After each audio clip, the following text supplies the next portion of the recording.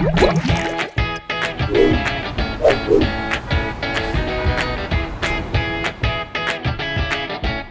New York City, there's often a lot of street treats on the sidewalk, from apple cores to chicken bones and to McDonald's wrappers. These things may seem like tasty treats for your dogs, but you and I know the consequences. So how do we teach our dogs to ignore potentially dangerous situations and to leave it when we want them to? First, have the dog in front of you. Place 2 treats in your hands, one visible to them and one hidden. As soon as you place the hand in front of your dog, say, "Leave it." Leave it. Let them scratch and sniff all they want. Once they realize that they're not going to get it, mark the behavior. After you mark the behavior, give them the hidden treat. Yes! Practice reinforcing leave it from as early on as possible on an ongoing basis, and you're sure to see positive, long-term improvements on your dog's street eating habits.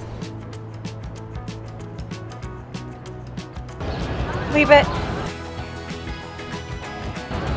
Yes! Leave it. Good boy. I'm Rita Viola, and this is Leave It 101 with Puptopia.